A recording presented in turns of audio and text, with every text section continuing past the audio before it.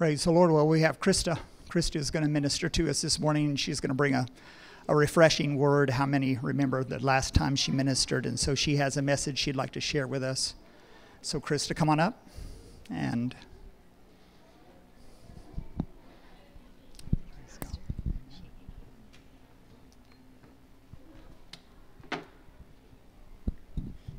well, good morning, Northway Bible Church. How are you all doing this morning? Good. My name's Krista, like he said, for those of you who may not know or maybe new. I'm so just excited and grateful to be here this morning. I'm grateful for a church like Northway that allows its members to exercise their gifts, and I'm just so grateful to be welcomed up here this morning. So I know I always start like that, but I feel it's important because Northway is just so special to my heart. So yeah, praise the Lord. Praise the Lord. We're going to get started here, and I want to jump into the word first, and you guys please bear with me because I have a few verses that I want to run through first, because heaven and earth will pass away, as the Lord says, but his word remains. So I want to read through a few just verses from the Bible, and you all don't have to turn to all of these if you just want to write the location, and then yeah, we can get started with that. All right, so we're going to start with Genesis chapter 1, verse 1. In the beginning, God created the heavens and the earth. Exodus, the second one will be Exodus chapter 34, verse 6. Yahweh is a compassionate and gracious God, slow to anger and rich in faithful love to 1,000 generations, forgiving wrongdoing, rebellion, and sin, but he will not leave the guilty unpunished, and bringing the consequences of the father's wrongdoing on the children and grandchildren to the third and fourth generation. Third one will be John chapter 3, verse 16. For God so loved the world that he gave his only Son, that whoever believes in him shall not perish, but have eternal life. The fourth one is John 14, verse 6. I'm going to go there.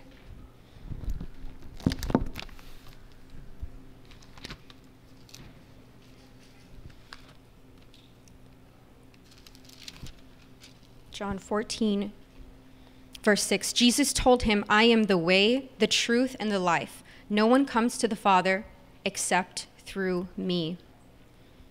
And the fifth one, I would like for us all to go there. It is 1 Corinthians 13, chapter 13, verse 13.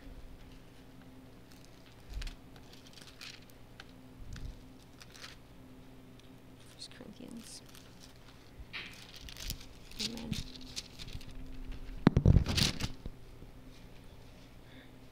Chapter 13, verse 13. Now these three remain, faith, hope, and love, but the greatest of these is love. I'm going to go one more place, but if you all can stay right there, we'll be right back to that. Revelation is the last one, chapter 22, verse 12 through 13. Look, I am coming quickly, and my reward is with me to repay each person according to what he has done. I am the Alpha and the Omega, the first and the last, the beginning and the end. Pastor, would you pray for us before we begin? Lord, Father, we thank you for your wonderful word and your powerful word. Lord, let it speak to our hearts today and let it enter into our hearts. You see the hearts that are here and what they need to hear and receive. Let that truth have its way in each of our lives. Bless Krista as she opens her mouth. Speak through her, Father God, and we will receive. In Jesus' name, amen. Amen. Amen. Okay, I want to camp out a little bit on 1 Corinthians chapter 13.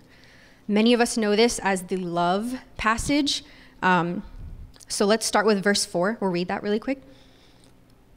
Love is patient. Love is kind. Love does not envy, is not boastful, is not conceited, does not act improperly, is not selfish, is not provoked, and does not keep a record of wrongs.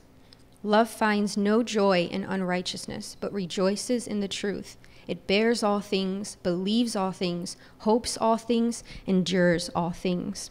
And like it says in verse 13, now these three remain, faith, hope, and love, but the greatest of these is love. And that is so true. And I feel that it's important for us to remember that love, Jesus tells us, love is the greatest of these, especially in these times where we have people where we may not agree with them, but it's important to act out in love. And you know what? I have to say, the Lord cares about the details so much. Can we all agree that he just does? He cares about every little thing. He cares about our day-to-day, daily lives, and that's just the way he loves. Love is one of the most complex, sometimes misused word in the human language, because we can say, well, we love God our Father, but we can also say, I love pizza. Or we can say to a significant other, I love you, and then look down and be like, I love my shoes though. You know, it's such a broad concept. But we as Christians know that love is a being, love is God. And by growing closer to him, we grow closer to just understanding love, his love, and exuding that same love to others. So I'm going to, before I get too much more into this, I want to share just a little bit more about details. Because, like I said, the Lord, sometimes I take comfort in reading the Bible in like Exodus, Leviticus, and Numbers, because you guys know how there's like so many little details, and he just like orders so specifically and is just like so to the T. Like if we go to Exodus, I'm going to show Exodus chapter 12. This is the Passover verse.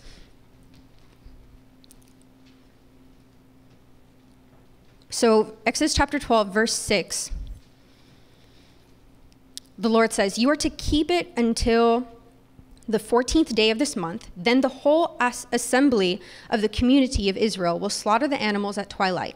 They must take some of the blood and put it on the 2 doorposts and the lintel of the houses where they eat them. They are to eat the meat that night. They should eat it roasted over the fire along with the unleavened bread and bitter herbs. Do not eat any of it raw or cooked in boiling water, but only roasted over fire, its head as well as its legs and inner organs. Do not let any of it remain until morning. You must burn up any of it that does not remain before morning. Here's how you must eat it. You must be dressed for travel, your sandals on your feet, and your staff in your hand. You are to eat it in a hurry. It is the Lord's Passover. You see, like, it is so specific and so detailed the way that the Lord instructed the Israelites. The Israelites are God's people, and they were enslaved in Egypt, and God brought them out. I'm sure many of us know. But just the way that he so detailed brought them out, and so specifically, he cares about details so much. And personally, I'm like that. I think I'm like that because I'm a girl, or maybe I'm like that because I get it from my Heavenly Father. Let me give you an example. So let's say Aaron and I, we have a meal prep thing that we do, like a little business. So if I were to go up to him and say something like, oh, I saw one of our meal prep clients at the store. He said our meals were good. His response would be something along the lines of, oh, cool, that's awesome. And then we kind of just move along. I find that I can get away with like not as much information with him, but if the roles were reversed, it would be a completely different conversation. If he were to come up to me and say, oh, I saw one of our meal prep clients at the store. He said our meals were good. My response would be something more along the lines of, oh, that's awesome. Who was it? What grocery store were you at? Who approached who first? Like, did you ask him if he thought our meals were good, or did he just say that our meals were good? Because we all know that it's not a real compliment unless he says it first, and you have to ask him that it's not a real thing. Just tell me everything that happened, starting with who approached who first, ready, go. And that's just how I am, because the details matter so much. You know, the details make a difference.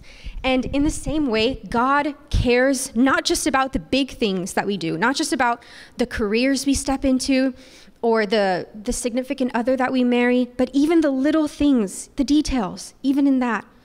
And also, apparently, about the details in this message, I don't think I've had less time to prepare for a word than this week, but I'm so grateful for it because God is so, so good. And he's taught me so many things through that. I remember, I believe it was Tuesday morning. I was just sitting, reading, having my quiet time with the Lord. And then I guess people prepare for messages in different ways. But for me, the Lord shares visions of me giving a word and to a specific audience. So I had one of these on Tuesday, and it was incredible. It was just, I felt the Holy Spirit was there in that room. And so I texted Pastor and asked for, an opportunity to speak. And I have a few trips planned, and there's not always availability. So I expected to speak sometime in August. But then I asked, just like the time that we agreed on in August, I was going to be out. So I asked if he had anything sooner. And then he said this weekend. So I said, praise God, awesome. And one thing that is really cool is that as I was preparing for this word, he had already imparted to me what was going to be done that morning. But it was so neat because as we went throughout the week, I started seeing that message come to life from like conversations that I would have with my mom. And I only told this to you once. I said, whoa, that's crazy. I think I'm going to speak on that. Like, that's something that I feel like the Lord gave me. And little things like that, that were just leading up to it. In fact, to go back on the topic of love, let's turn to 1 Corinthians chapter 13 again.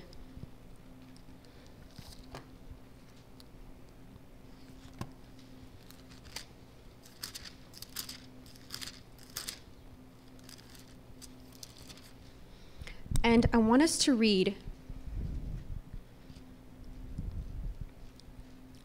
So it's a given that love is a very complex, intricate, it's a being, it's an emotion, it's an action, it's a feeling, it's all of the above. Love is God, and God is telling us what love is and how we can step in that love and walk in it.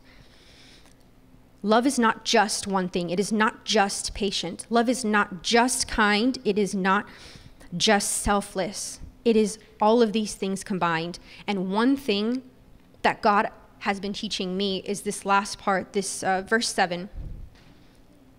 It bears all things, believes all things, hopes all things, and endures all things. That part, love believes all things. In other words, that's love giving the other person the benefit of the doubt.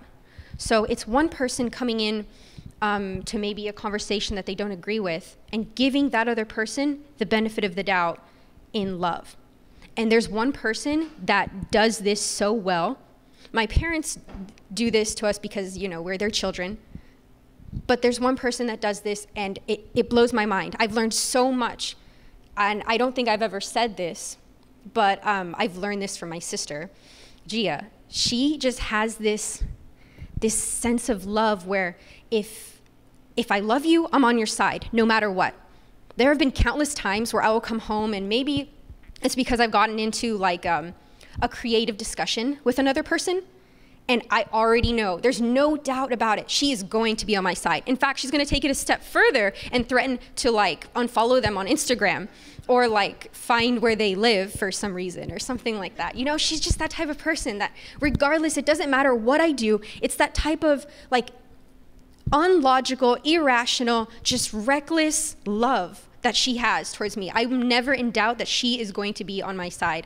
I've never said this to you, but like God has taught me a lot about this. There are so many times after we come into like a conversation or one of those situations, that happened this week. It was on Tuesday that one of those things happened, and I'm just like scratching my brain because I don't have that instinctive kind of love. I'm more logical. Like, for example, there have been several times where I pick up my brother from school, he gets in the car, and maybe he's a little disturbed about something that happened in his day.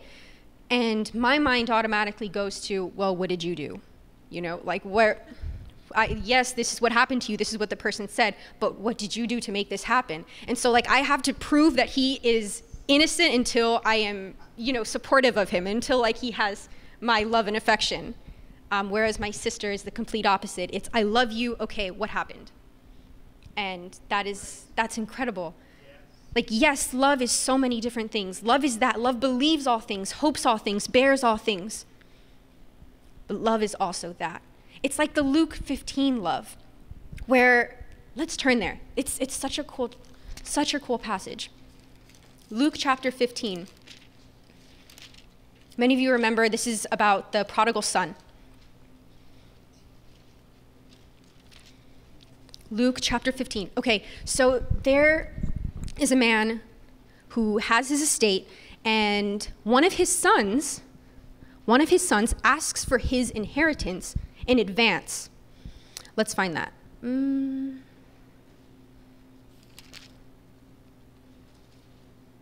It's 11 and 12?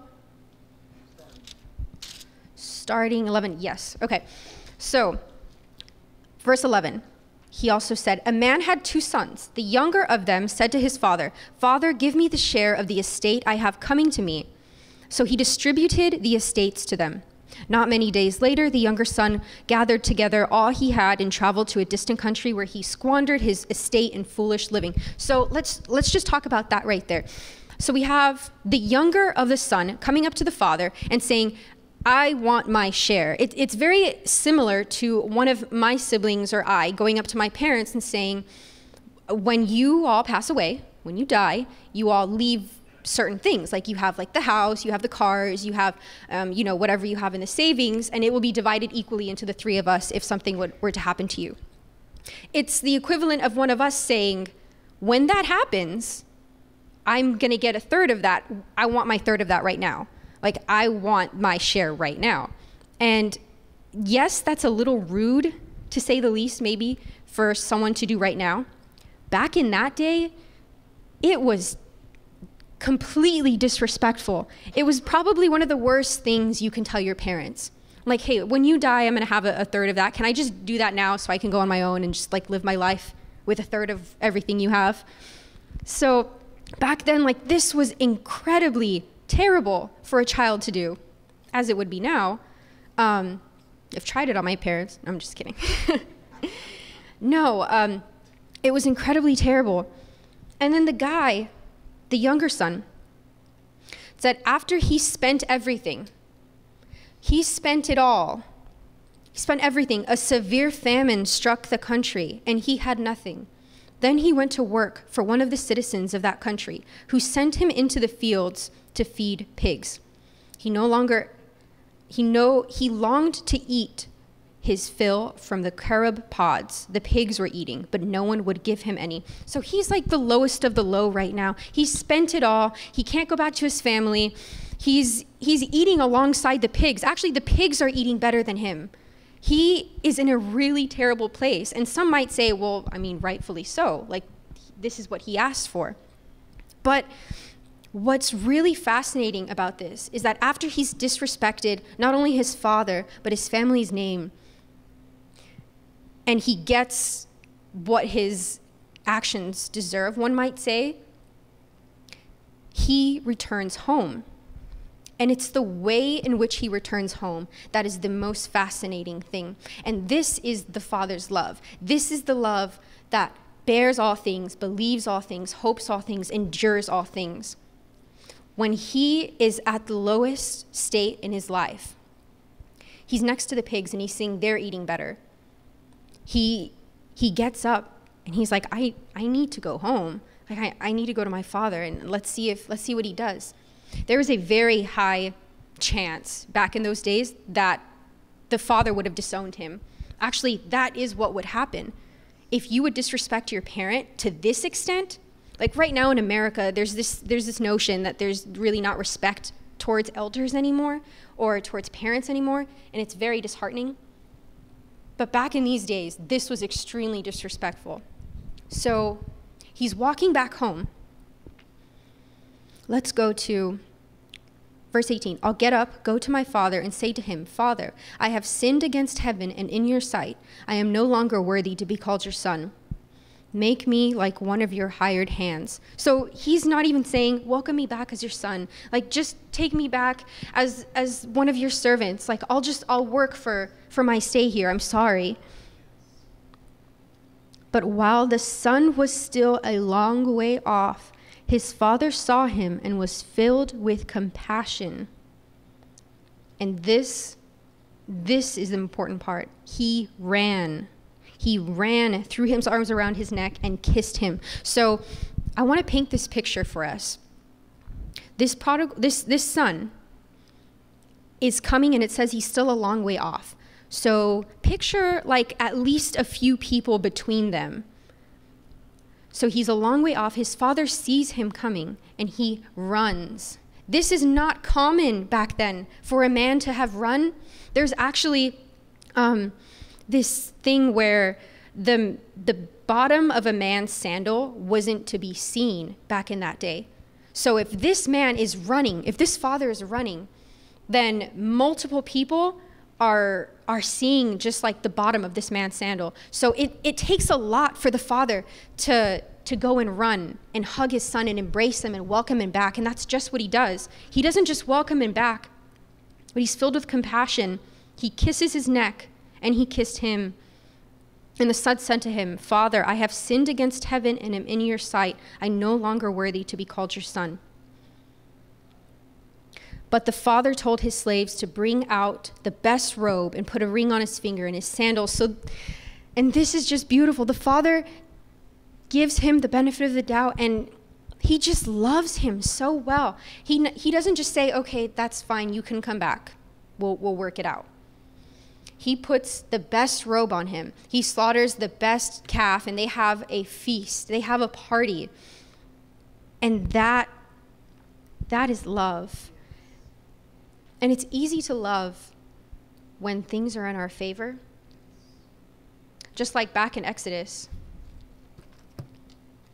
I know I'm a little bit all over the Bible, but honestly, this is how my mind works. Last time I was here in January, and the ladies and I made a connection because we realized that we were all the same in the way that we think. We're just like so rabbit trailed. We think all over the place, but we're not crazy. We're not crazy. Amen. Okay, Exodus. Okay, so God has just brought the Israelites out of Egypt. And they're singing praises to him in chapter 15. "I will sing to the Lord, for he is highly exalted. He has thrown the horse and its rider into the sea." The Lord just brought the Israelites out of Egypt, and he crushed the Red Sea waters over the Egyptians who were coming after them. So they're praising. They're like, "Praise God. Like, this is awesome. God is highly exalted. He has become my salvation. This is my God. I will praise him, and my Father's God. I will exalt him. He's a warrior." But it's easy to praise God when things are going good, when you see him working and all of that. And then the next chapter, they're already cursing everything and saying like, "Moses, why did you take us out of Egypt? We were better fed there. And now we're just going to die in this wilderness?" You know, one thing that the Lord has been teaching me is to remember to stay fascinated with him. As I'm reading through the Bible, I'm in the book of Numbers, and one might say there may not be very many things fascinating about the book of Numbers, but it truly is. And I don't know if y'all remember maybe the first moment you experienced with the Lord, when you first received him into your life. And it was just so fascinating. I remember for me, it was 7 years ago this summer, actually, that I first received the Lord. And I've told this story before. But it was just incredible because it was nothing that I was used to and everything I wanted all in the same time. And I remember after that, every story, everything I learned about the Lord was just incredibly fascinating. Like, I would read a book like Numbers and be like, "Whoa, this is awesome. This is a continuation of Exodus." Like, the Israelites, they were complaining and bickering, and they're still complaining and bickering, and they're still lost, but God's still providing for them. He's still doing all of this. And it's easy to read through a book like that, or just any book of the Bible, and just kind of say, like, yes, it's expected of God to be like this, or something like that. For example, I also failed to mention this last time I was up here, but dating Northway's very own Aaron Hirschman. And it's been great. It's been incredibly fascinating. We've been dating since July 30th of last year. So the 30th of this year will be a full year. And we're in that fascinated state where we're just so taken aback by one another. And I've heard from other people like, oh, that'll die down. I've heard it a lot, so I don't know. Maybe it will. Maybe it won't. Some of the couples are like, yes, in the name of Jesus. Yes, amen. I receive that. But you know what? I also am encouraged because I see other couples who have been together for years. And congratulations on the Navarretes for 22 years. They're in the back. 22 years of marriage. That's incredible. But I hear many couples in their like 40th, 30th year, and they're like, it's still great. Like there's going to be ups and downs, but it's still amazing. And the Lord's been reminding me that he has created our earthly relationships with one another to reflect our relationship with him, because we are his bride and he loves us and cares for us. And it's in the details, in the little ways that Aaron cares for me, that I see that reflection in the Bible. It's so incredible how like just the way that our relationship is and how he cares for like even the littlest things. I see that now while reading the Bible. For example, so we recently went on a trip, and I can be very picky with the foods that I eat because like I look up ingredients, and I don't just want to eat a lot of greasy food, or I'm a little picky. I know the Bible says do not worry about what you will eat or drink, and I don't worry about it. I just look into it. I'm just aware of it. That's it. Well, he knows how I am, and so we took a trip with his family, and he was so kind. He made us, like 4 of us, he made his parents drive us to this like shop, this healthy shop where I could get some snacks so that he knew that I was fed and well taken care of. And then, like, when we would go out to eat, I'm sorry, I'm not just bragging on Aaron. Like, this is a reflection of the Lord's love for us. Like, the Lord cares for us like this, but even more. The Lord's love for us is better than any love that we will ever find on this earth. He is greater. He loves us so, so much. I'm just talking about the little ways that Aaron loves me. So he took us to this shop, and I bought, like, all of this, like, healthy food. And then whenever we'd go to restaurants, before he would look at like items for himself, he would make sure that I had something to order. So like he would be like, okay, what are you gonna have though? And he just made sure that I was taken care of. And in the same way, the Lord does that to us. And I'm sure you all who are married, you see this as well. But God's love is just so good. He loves us so much, and he always makes a way. He always makes a way. But I also want to say that it's up to us. He's given us a choice. Like, yes, his love is never ending for us. It is overflowing. It is overwhelming. But there's still a choice on our part to choose him each day, each and every day. Just like in the beginning, he gave Adam and Eve a choice. He didn't just make them robots to love God, because he very well could have done that. But it's not love unless you make that choice to love the Lord. And just like that, we're faced every day with a choice to love him, to choose him.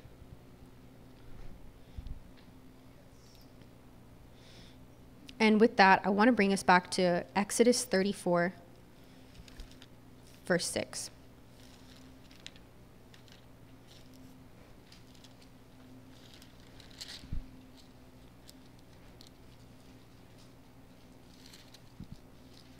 Exodus 34.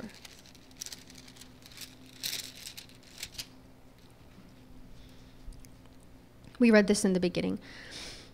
Then the Lord passed in front of him and proclaimed, Yahweh, Yahweh is a compassionate and gracious God, slow to anger and rich in faithful love and truth, maintaining faithful love to 1,000 generations, forgiving wrongdoing, rebellion, and sin, but he will not leave the guilty unpunished, bringing the consequences of the father's wrongdoings on the children and grandchildren to the third and fourth generation.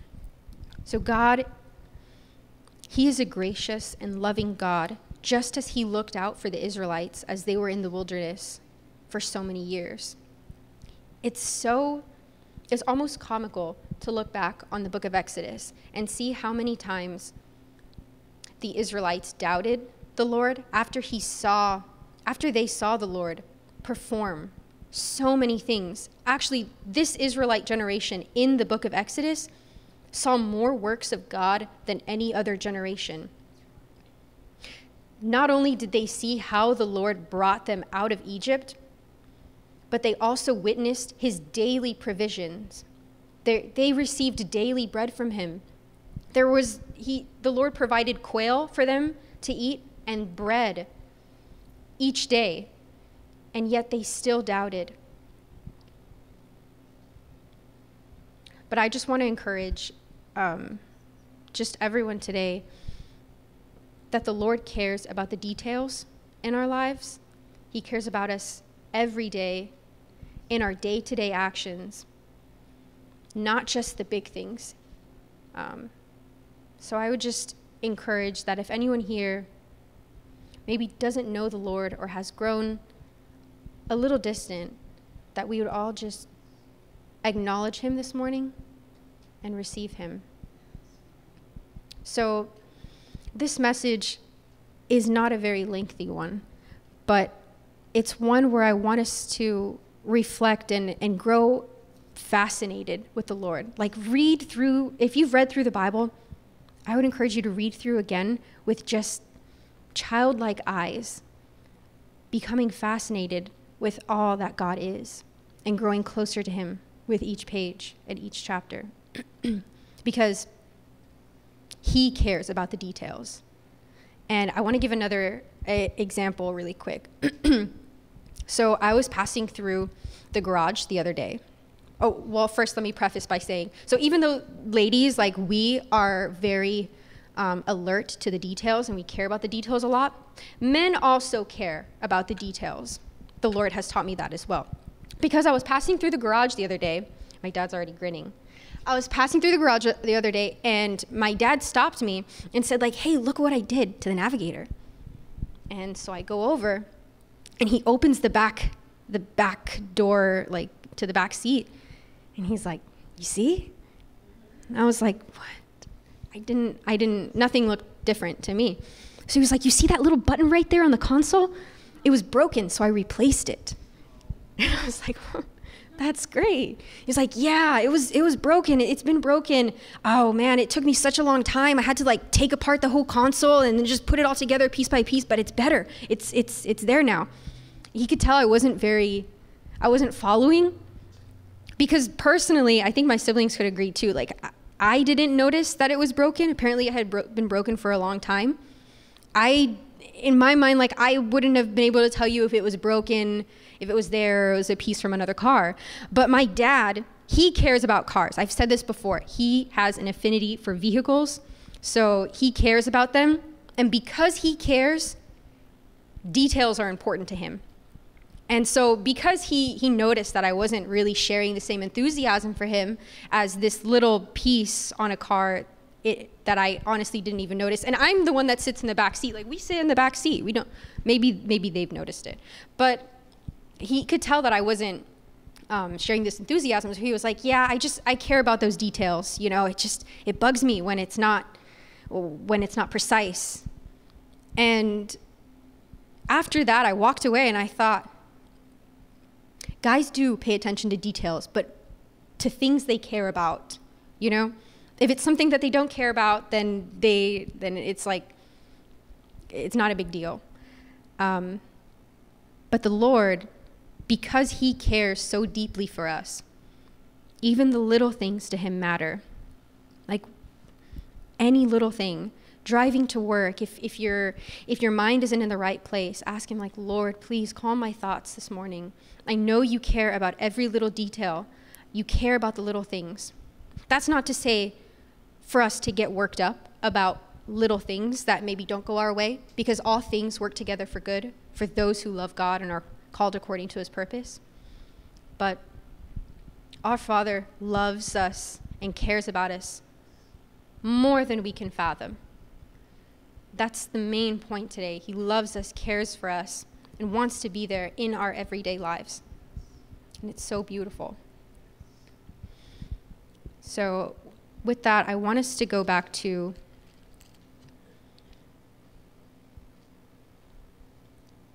John chapter 14, verse 6.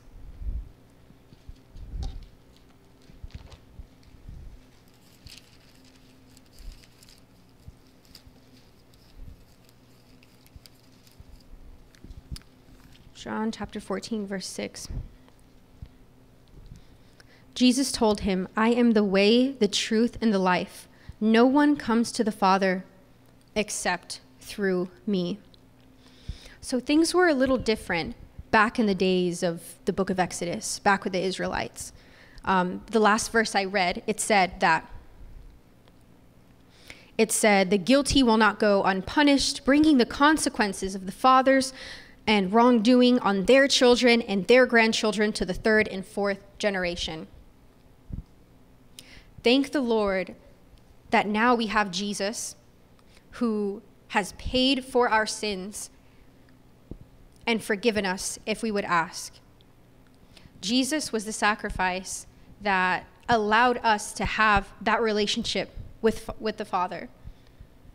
And he says that he is the way, the truth, and the life. No one comes to the Father except through him.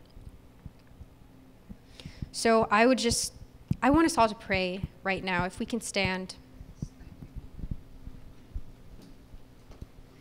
Thank you, Father. Thank you, Lord. Thank you, Father. Lord, we acknowledge you today. We thank you for your love for us and for just caring for us and our lives, and even the details, even the things that we may overlook. And it's just a testament of how loved we are. We are so loved by you, Father.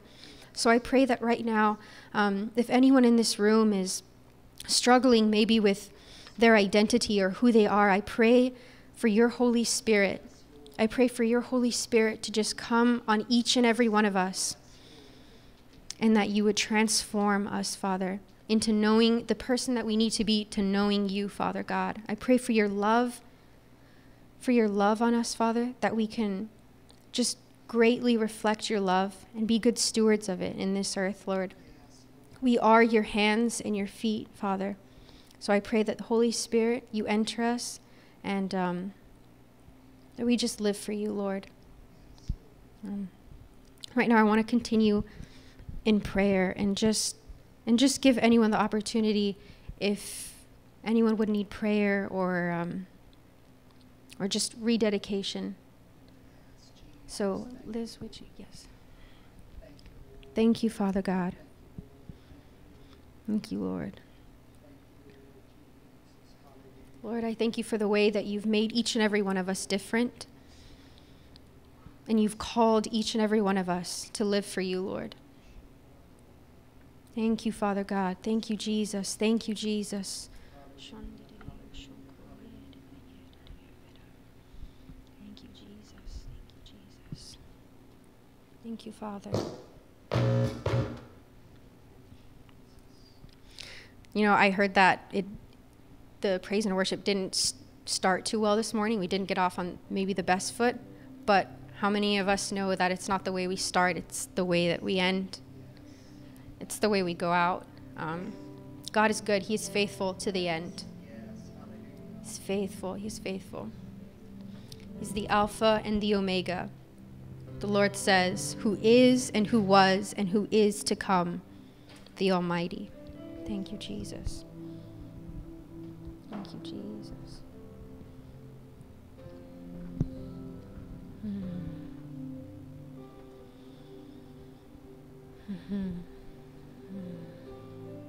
Thank you, Father God.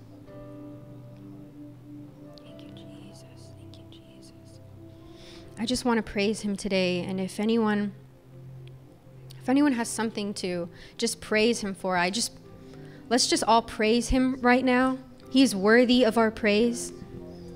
He is good. He is loving. He is worthy of our praise. Thank you, Jesus. Thank you for being with us. Thank you, Father. Thank you, Father God. Thank you, Father God. Thank you, Lord. Thank you, Father God.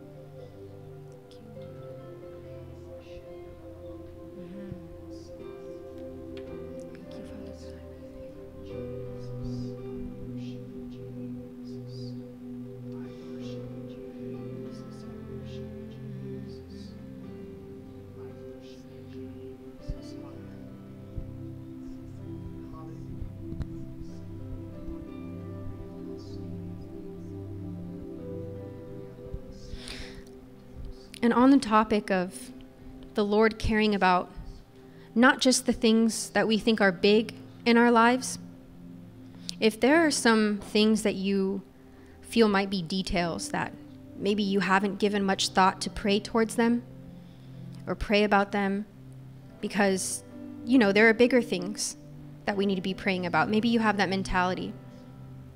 Then I would encourage you, pray right now. Lift up those requests to him. Because he is good, he is faithful. He says, you have not because you ask not. Ask and you shall receive. Knock, the door will be open. Seek and you will find. Lord, I pray that we seek you diligently and hear you, Father. And if anyone would like to come up, we will pray with you. But just take this time. Thank you, Jesus.